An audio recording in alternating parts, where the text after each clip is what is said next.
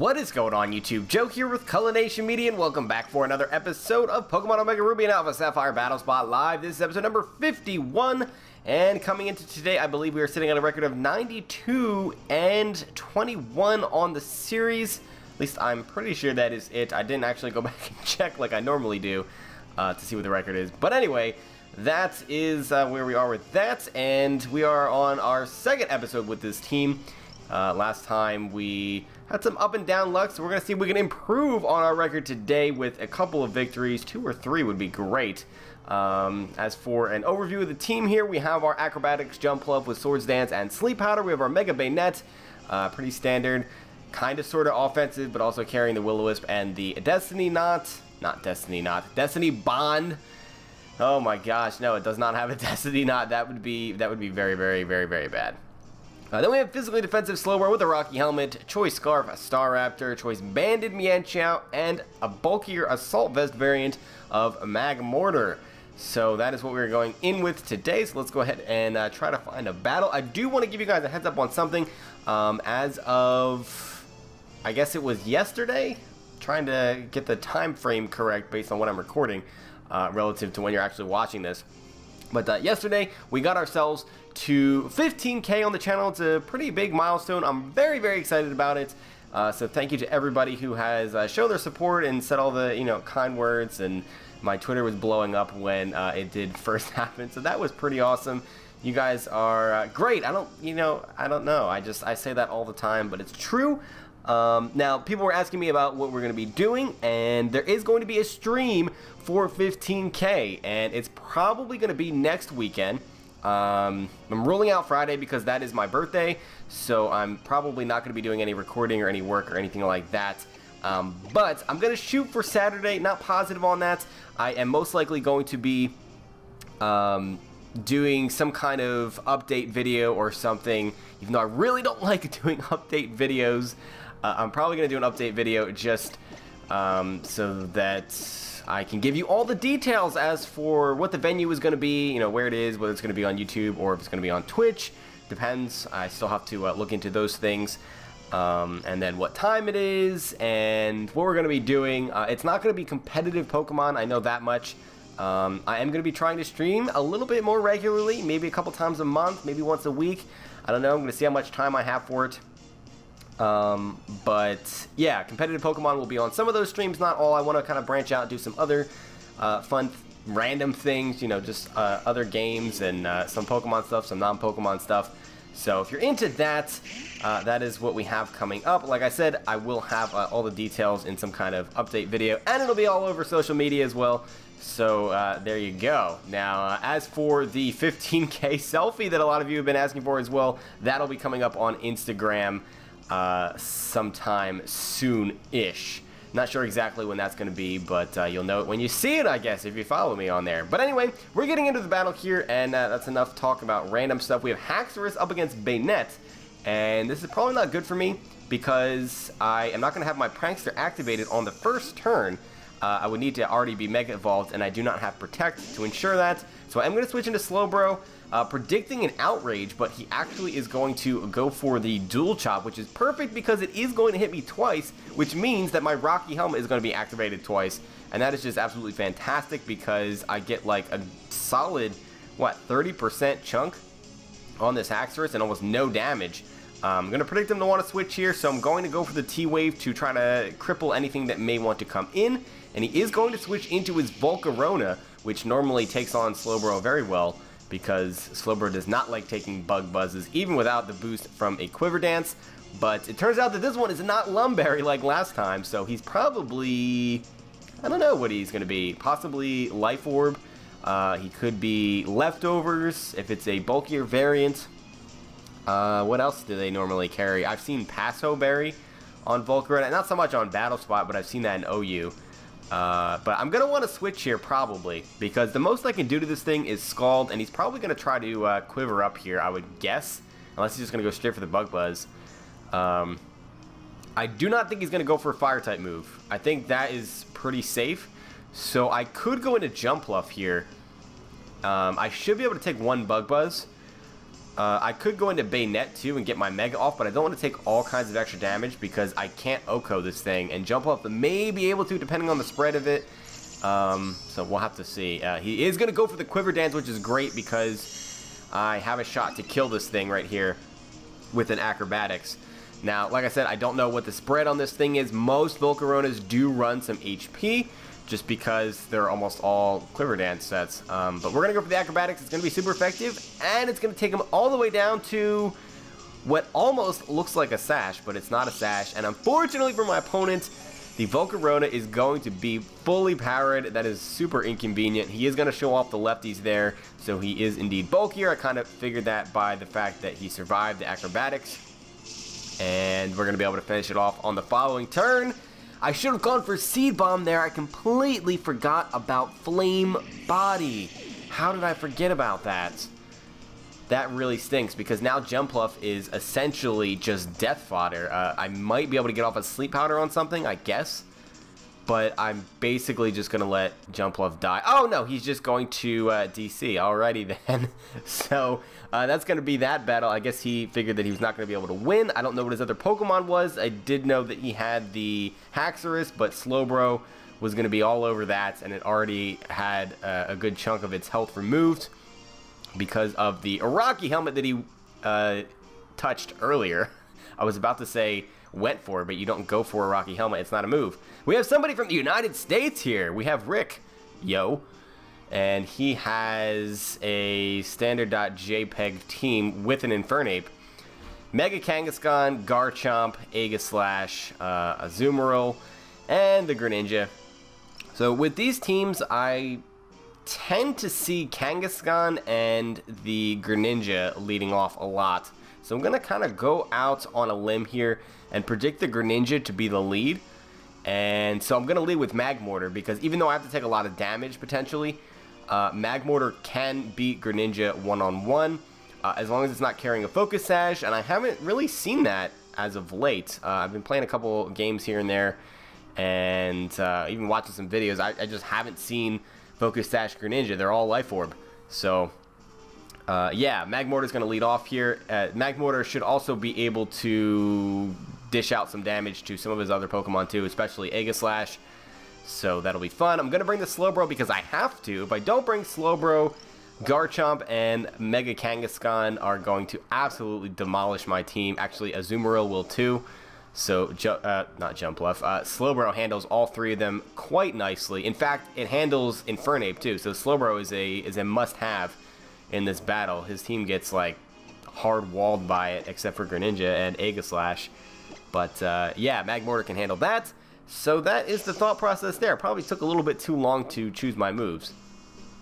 Or Pokemon, should I say. I'm not even choosing moves. Does anybody know what I'm talking about? Do I know what I'm talking about? Do I ever know what I'm talking about? The answer to all of those questions is an emphatic no. Magmortar is leading things off here against a Greninja as predicted. And I'm pretty happy that I got that one right because Magmortar doesn't match up too well against the rest of his team other than like Aegislash. But I am not going to worry about going for Flame Charge here. I'm just going to, I'm just going to Thunderbolt this thing as he is going to go for the Scald. I've noticed that a lot of them carry Scald too. Not a lot of Hydro Pumps, and he does not show the Life Orb. So I don't know what his item is, but it's not a Focus Sash as he goes down to the Thunderbolt there. We end up scoring a critical hit, but that is completely meaningless because Greninja was not going to be surviving that anyway. And so we have a kill, and Greninja is gone, which is great because Greninja is just a problem. The entire time that it's alive, it is a problem. Garchomp, on the other hand, is not too much of a problem if you do have a Slowbro. And because I have Slowbro, I could opt to save my Magmortar here if I wanted to. And what I'm really worried about is if that last Pokemon that he has is Aegislash, because Slowbro and Staraptor are likely not going to be able to beat it. So Magmortar potentially is very useful. Out of all of my remaining Pokemon, Staraptor is actually looking like the least useful. And if I switch into it here, I could possibly catch him trying to go for Earthquake. He might not want to lock himself into Outrage at this point. In fact, I feel like it's somewhat unlikely that he will go for Outrage. So if he does, it's really not that big of a deal. I do not need Staraptor. I don't think. I guess it really depends on what his last Pokemon is. He is going to go for the Outrage there, so Staraptor is gone. And so it's a bit unfortunate sacrificing a Pokemon like that. It's a 3v3 battle, and you're sacrificing it from full health. That's kind of crazy, but I'm really worried about that last Pokemon being Aegislash. So I'm taking that precaution there. Hopefully it pays off. We're going to see here. I'm going to go straight for the Ice Beam as he decides to go for the Outrage. Well, he doesn't decide. He is locked into Outrage. I thought about going for Slack Off there just to see how much damage that was going to do. But what I did not want to happen was for him to get the 2-turn Outrage, which he did, and then get confused and be able to switch out and have that last Pokemon be Aegislash. I'd be kind of screwed then. I'd have to sacrifice something else, and at that point I would pretty much lose. So I had to pretty much just take the damage there. And so Ice Beam gets rid of the Garchomp, and his last Pokemon is Mega Kangaskhan. I was kind of thinking he would choose between Garchomp and Kangaskhan, not bring them both. But that's fine as well, because I should be able to take this on just with Slowbro, as long as I am careful here. Now, he's probably just going to go for Fake Out. Actually, Fake Out plus Double Edge might just kill me. I probably should have switched. Well, no, I want him to take Rocky Helmet damage. So he actually decides to not Mega Evolve there, because he still wanted to go for Fake Out, but he did not want to take the double Rocky Helmet damage, I suppose. That's fine. I'm going to stay in here, actually. I don't know if he can kill me from there. I do not know. And I really think he's going to go for Sucker Punch more than anything. I don't think he's going to go for Double Edge or Return. And he does, in fact, go for the Sucker Punch. So that is perfect. Absolutely perfect. Because I felt like he was just going to get a little bit cheeky there. But if anything, I don't know. I probably would have predicted somebody to want to switch out the Slowbro there. To get the Regenerated. But now I am faster because this thing is paralyzed, so I can go for the Slack Off, get my HP back, and he actually has Dizzy Punch, not Double Edge, and not Return. So it wouldn't have mattered. That was not going to kill me. And now he is going to take double Rocky Helmet damage there. That brings him down to just about 50%. And unfortunately, we did get confused on the first one, which really stinks. But we have a turn to play with here. He can't do anything to me, really.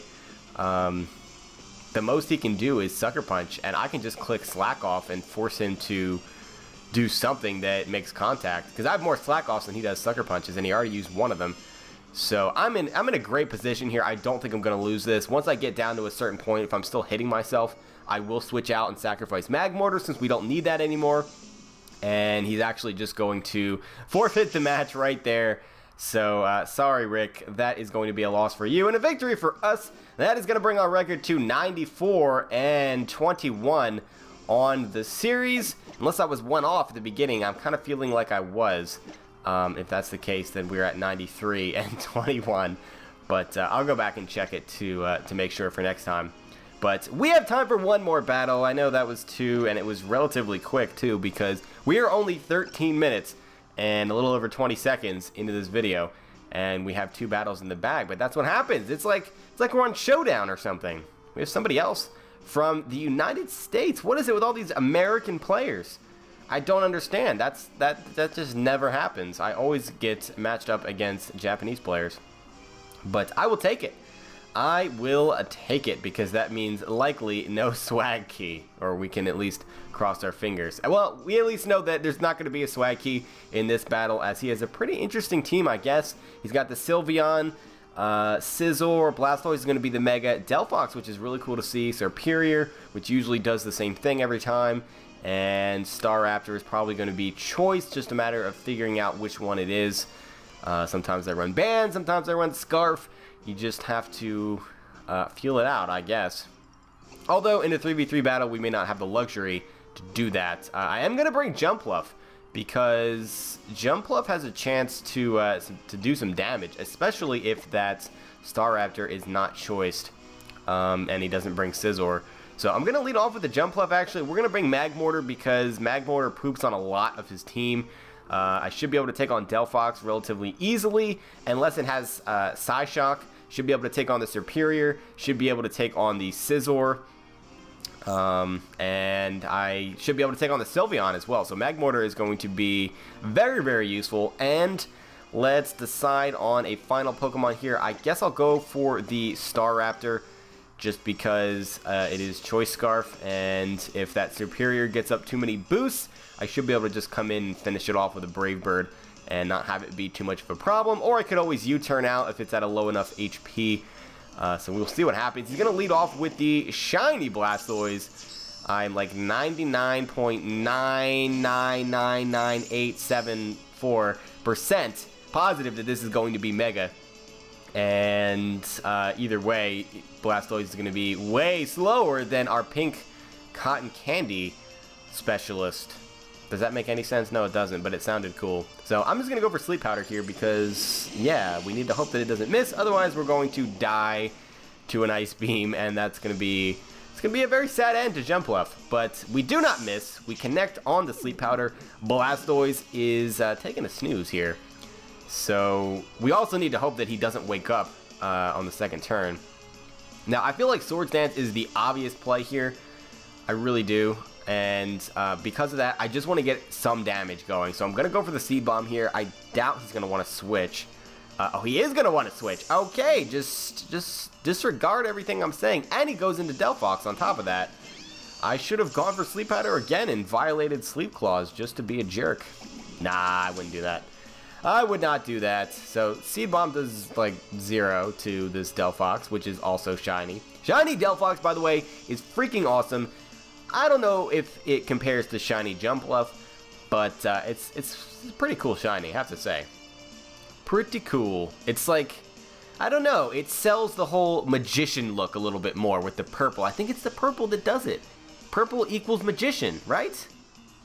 Is it just me? I don't know. I'm going to switch into Magmortar here because unless this thing has Psyshock, which it could, it's really not going to be doing that much to me regardless of what it has as far as coverage moves. Unfortunately, it has Mystical Fire. I was really hoping that it wasn't going to have that. I would rather it have just about anything else. I guess except for Psyshock, because that would do a lot.